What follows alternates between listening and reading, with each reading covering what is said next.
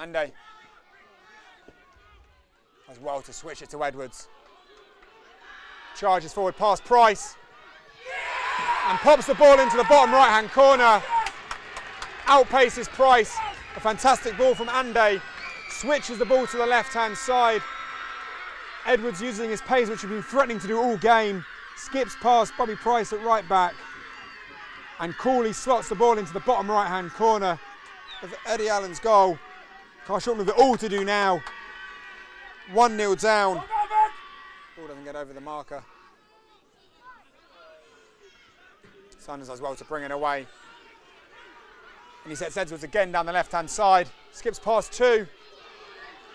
Has another shot and smashes the ball into the roof of the net. A fantastic run by that man Edwards yet again on the left. Every time he gets the ball, he makes it look like something's going to happen. Skips in past two defenders.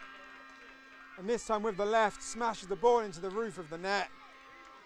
13 minutes to go.